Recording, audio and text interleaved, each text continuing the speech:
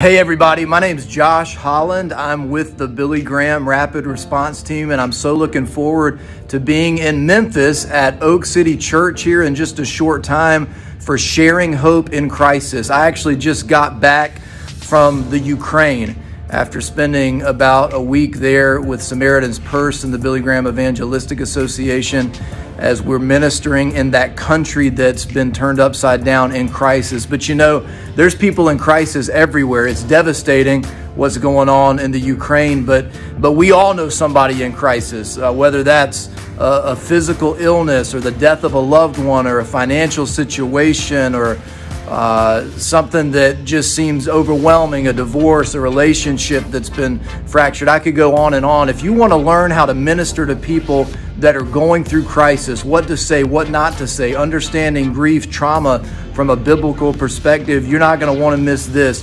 seminar. Maybe you're in crisis and you're wondering why God has allowed this. Come join us for sharing hope in crisis. I believe you'll be blessed and encouraged and equipped to be a brighter light in your world. God bless you. I look forward to seeing you soon.